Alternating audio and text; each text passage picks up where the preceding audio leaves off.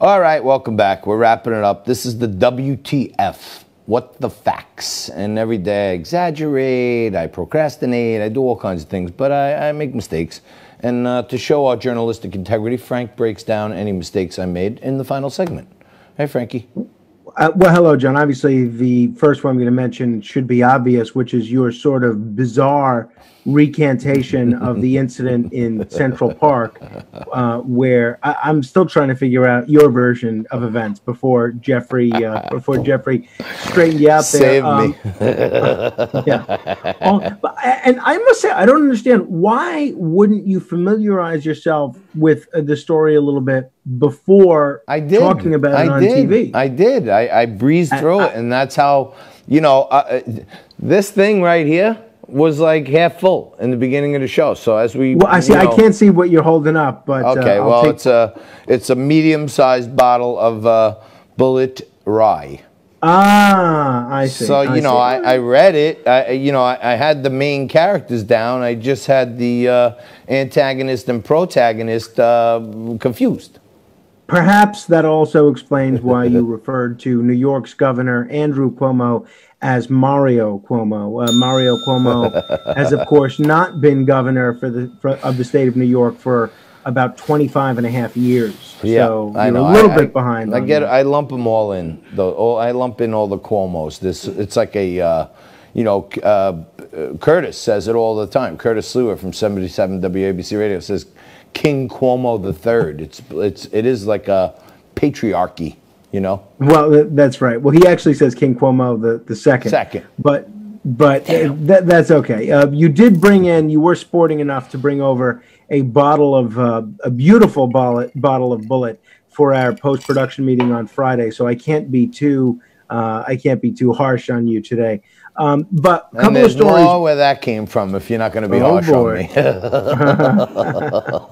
All right, couple of stories we're following, and I know the fans out there who are real big fans of Time Out with Nico Romano, which people have just been clamoring for, even though it got us canceled from our last network. New Jersey Governor, New Jersey Governor Phil Murphy says pro sports teams can resume practices and games once their leagues say it's okay in the state of New Jersey. So the governor added that his administration has been in close contact with both the NHL and the NFL as steps are taken towards keeping players, coaches, and team executives safe. Recently, the NHL moved into phase 2 of their restart plan, which includes voluntary small group workouts. So that's good news. Frank, you usually keep me in line on this stuff. So let me just ask you something. Who is more susceptible to the coronavirus? Children between the ages of 10 and 20 or adult males between the age of 25 and 35? Who's more susceptible?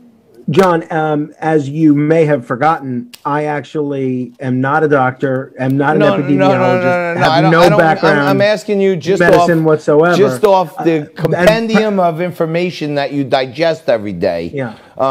According to government stats, have you seen any of them? I would think the older men are likely more susceptible. And we saw our friend Patrick Ewing, well, not our friend, but the guy we've always been a fan of, Patrick Ewing, recently released from the hospital after his battle with the coronavirus. So I would assume it's the older men. It still seems relatively rare in children. Okay. So if professional sports teams can get on the same size baseball field, why wouldn't Little League children be allowed to get on the same side field? Why do they want to keep the kids locked in the house? You got me, John. If only there was somebody proposing bringing back Little Leagues. I mean, that would be a real champion. Maybe I'm, tilting at windmills. I've always been Sancho Panza. I've never been Don Quixote. But, maybe this is the moment where I'm fighting for something that I really believe in. I've faked so many causes over the years. Maybe it's a good one to take up. Yeah, I agree with you. I couldn't agree with you more. I think it would be a nice thing. I mean, when I ran for office years ago, I love animals, and I'm okay with animals and dogs, and I know how to handle them. But I'm not the biggest animal lover on the planet. But the People for Humane Treatment of Animals in New York, or the New York City New York Animal League or something, was against horse-drawn carriages, and I gratuitously took up that as one of my causes, which I hadn't cared about in years, to be honest with you, because I knew there was a good, healthy base of voters there, and it was a good cause. But, you know, you even counseled me then that I shouldn't be faking a real advocacy. So maybe Little League is good for me because it's real. I agree. I don't think that is your craziest cause ever. I mean, I'm all for Little League, and especially, you know, in our 6-hour post-production meeting on Friday, you detailed your Little League reopening plans, and you indicated that it would be a coachless Little League, which right. I'm all in favor of, actually. Here's the deal, okay? And this takes it out of local. This takes it national, okay?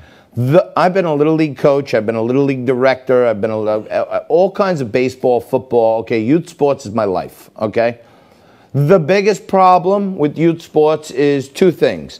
The fans are out of control, and the coaches are even more out of control. And I am one of the most guilty of being out of control as a coach.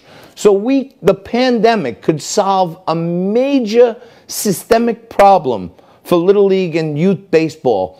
No parents, no coaches. The coaches can sit in the car and they can text one kid on the team in between innings, but during the game, no coaching. And let the kids run the game. They'll probably have a heck of a lot more fun, better games, one umpire, and everybody's good. I don't think that's horrible, Frank. I think it's a good idea, actually. I think a lot of parents, a lot of kids, most important, would really enjoy that. All right. Well, that's about all we got. We're counting down our last minute of this first day of the week. I almost called it a Money Monday earlier, but then my mom reminded me it's a terrific Tuesday. So, it does feel like Monday. Everyone thinks it's Monday. Yeah, shortened week. You finally convinced me into taking a day off, and I'm happy we did because we commemorated Memorial Day by not dishonoring them. Thank you, pal. And thank you all for watching. It's always a great day. The more and more people we see on there.